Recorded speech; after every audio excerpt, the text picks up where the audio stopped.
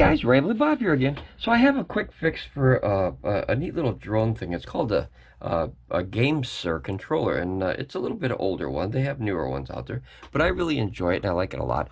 You know, you put your phone in there and then you can control little tiny drones like this, where you don't have to connect via Bluetooth. Like this one, you can go right to the controller, and then you put your phone right on top, and then you can connect this one through Bluetooth. But if you're flying something like the Tello, if you fly Bluetooth, it kind of interferes with the Wi-Fi that's in there, because you have two kind of conflicting signals that are very close to each other that kind of don't like each other, and you know they tend to fight. So this one is about the GAMESIR. This video is about the GAMESIR. So I've had this a while, as I said. There's no battery in there.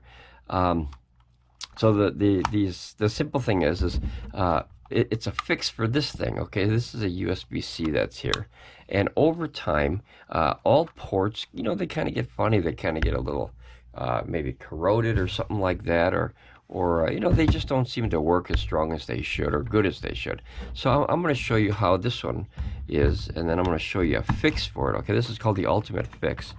All right, so when you put your phone in like that, it's supposed to, as soon as you turn it on, you're supposed to basically get access to the phone right away. Now notice that it doesn't have access to the phone right away, because see that little area right here? It's supposed to light up blue, and if it doesn't light up blue, well, you don't have access to your controller. I want to show you a secret.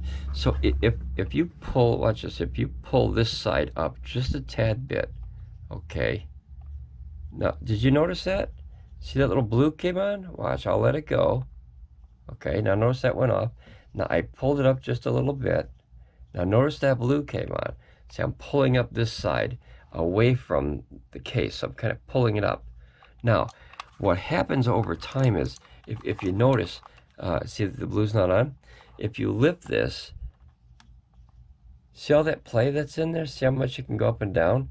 I'm going to show you how to ultimate fix this thing. It's pretty cool. Let me turn this down a little bit here, and then you can get a better view. So basically, if you take a piece of paper, this is one of those, let me show you. It's basically a little, you know those little cards that you write on?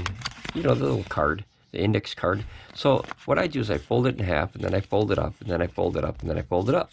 So basically you have this little flat piece of, almost like, I don't know, like a wedge kind of thing. And then what I do is I set that right there, very close to the USB-C connector. And now what happens is, when you plug this in, it's tough to get it in there, guys, but you just got to kind of sit it in there, and when you squish it in there like that, and you go like that, now notice that blue light stays on. See that? No matter how much you wiggle and shake it, well, you can see that wedge kind of thing right there. Okay, so what happens is, that's doing that pull up, as you can see. I don't know if you can see that in there, that little USB, it's kind of tilted just a hair bit like that, like at an angle.